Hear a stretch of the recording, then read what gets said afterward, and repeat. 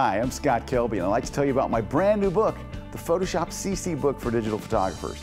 This new edition is the biggest revision I have done to the book in years, and it's primarily because the way photographers use Photoshop today is much different than we did even just a few years ago. So I wanted to create a new version that is right on top of how we really use Photoshop CC today. Of course, I cover all the new features released in Photoshop CC, but every Photoshop book's going to do that right.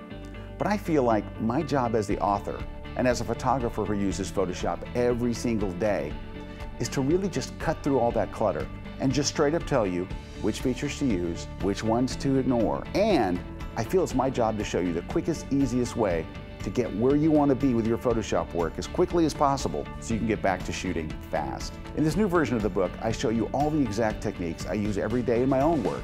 And in fact, in the last chapter of the book, I lay out my entire start to finish workflow from the opening the original file, straight out of the camera, to delivering the final image. You see all of it every step of the way.